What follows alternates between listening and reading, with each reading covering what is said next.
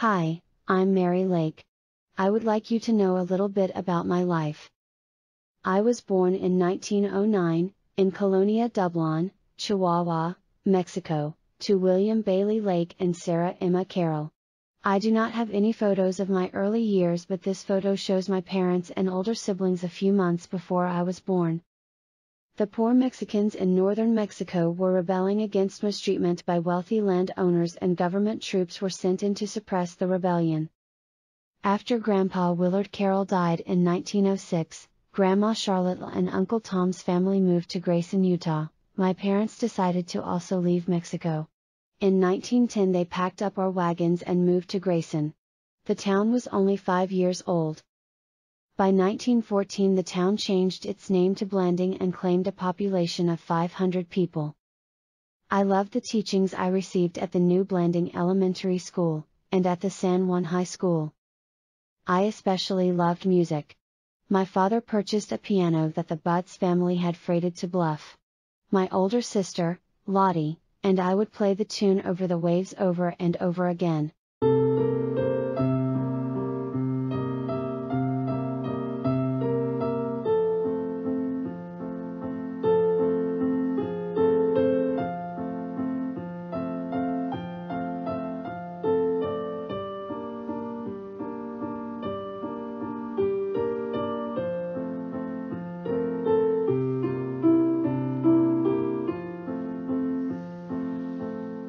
While I was growing up, I developed a deep faith in my Heavenly Father and the restoration of the gospel. I continued my music practice and served as the organist for the Blanding ward. Edward P. Kimball, the tabernacle organist, came to Blanding for a stake conference and taught a class for organists.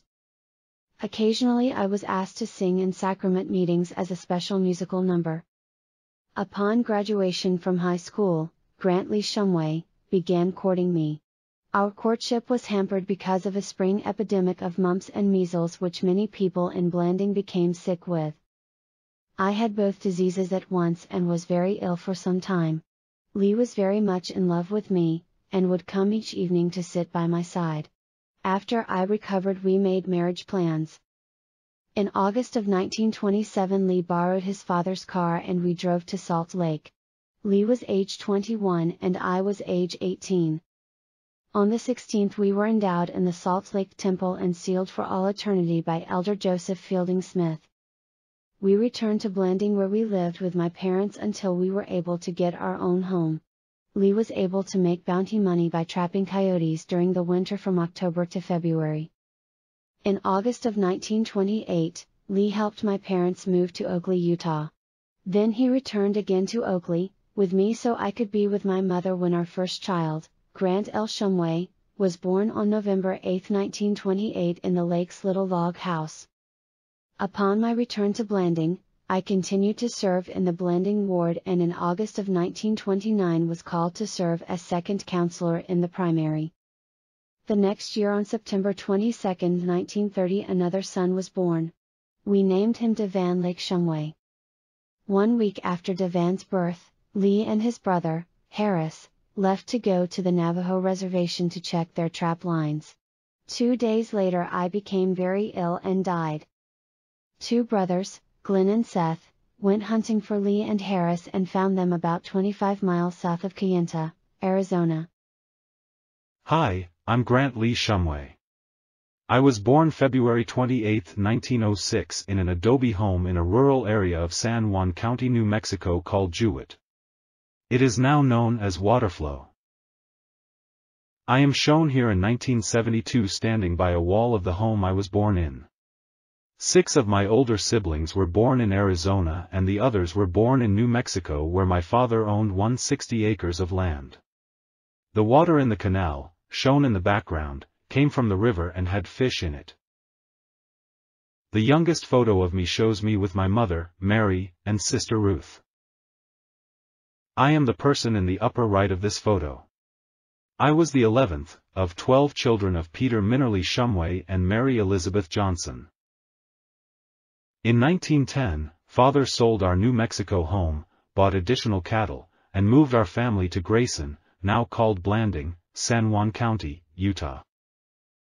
One day at school during recess, Mr. Hyde from Bluff let us kids ride in his new 1912 model car. This photo shows him in Bluff giving rides. I became enamored with mechanical equipment.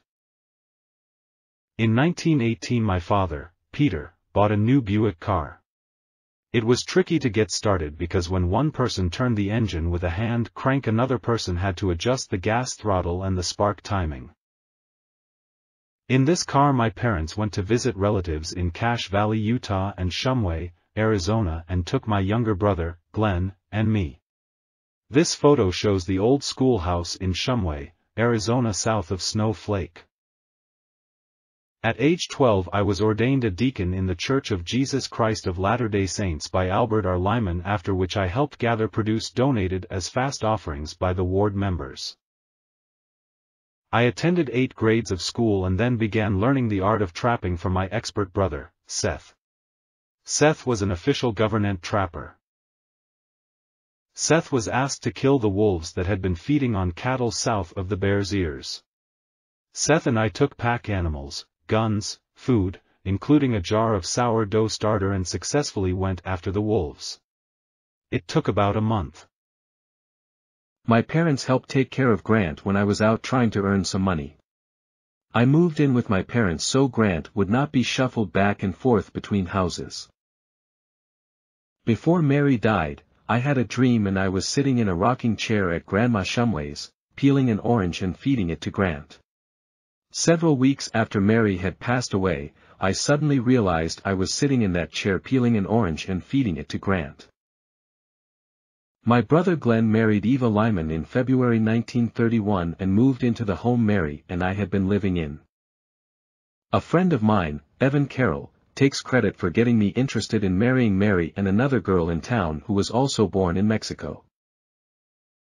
The girl was Mable Carroll, Evan's sister. When I went to the Carroll home to see her, she thought I was there to visit her brothers, Evan and Wayne.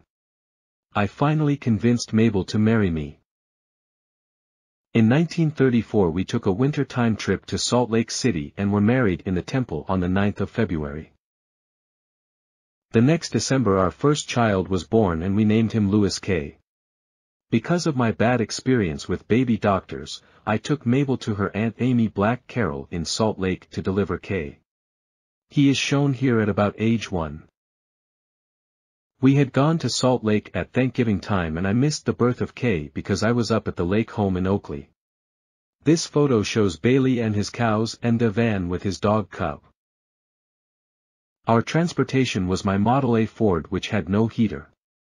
In an effort to keep Kay warm, I cut a hole in the floor of the car, wrapped the exhaust manifold with tin and piped the warm air to the hole in the floor. I am very proud of all 9 of my children for pursuing additional education at a university. I was especially happy when Grant got a geology degree from the U and returned to Blanding with his family. Kay gave up his professorship at Washington State and brought his family back to Blanding. He and Patsy were a big help to us in our old age. I will continue my story. Mining was a big part of my life. I hope I do not bore you with some of the details. By 1939 I had been mining for over a decade.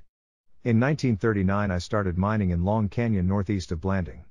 I mined there and in Montezuma Canyon for several years before mining in White Canyon, Red Canyon, Elk Mountain, Shea Mountain and in Monument Valley. This photo shows Paul Black at his gas station.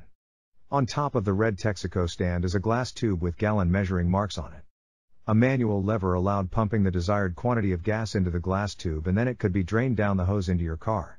Even though gasoline was rationed during World War II, since the uranium and vanadium minerals in my ore were critical to the war effort, I could buy all the gas I needed. It cost about 20 cents per gallon. Hello, my name is Mable Carroll. I was born in Colonia Pacheco, Chihuahua, Mexico in May of 1911. Shown in these photos are my father, James Franklin Carroll, and mother, Mary Bell Black, with their son, Charles Thomas. The Carrolls and Blacks came to Mexico from Orderville, Utah. Both James and Mary's fathers had more than one wife and later James married a second wife named Annie Eliza Burrell. This photo shows my parents late in life. My mother had 12 children. 4 died as babies and Charles died from the 1918 flu on board a troop ship headed for Europe. Aunt Annie had 9. Only Rose died as a baby. Detton was killed in New Guinea in World War II. This photo shows Aunt Annie standing between her son, Lester, and her husband. On the right is Beth. The left 3 are Tom, Willard, and Thel. My father had built this nice 7-room brick home where I was born, and after being in Mexico for 20 years, things were looking up. However, a civil war broke out and we were forced to flee back to the USA. We chose to go to Grayson, Utah, where Grandma Charlotte and several of her children lived. We arrived in Grayson in September of 1912 and, for several months, lived in tents on Uncle Tom's land southeast of town. The weather seemed very cold to Pachecoites. To add to our food supply, we always had animals and gardens. Here I am at about age 8 hoeing weeds in the garden. The Blue Mountain shows in the background. When I was age 14, Mother sent my brother, Klein, and me to the barn to catch the chickens and put them in their coop. I lunged for a chicken and was deeply poked in the groin by a pitchfork handle. The wound was very painful. It swelled up and got pus in it. The surface finally healed, but the hip joint was infected. That slowed the bone growth and plagued me for years. Sometimes I would resort to using crutches. In 1939 we used the Homestead Act to obtain 160 acres of land in Bullpup Canyon. This is the small house we built and lived in part-time to fulfill the requirements. Years later, when Kay and Patsy came to Blanding, they planted a large orchard on the land.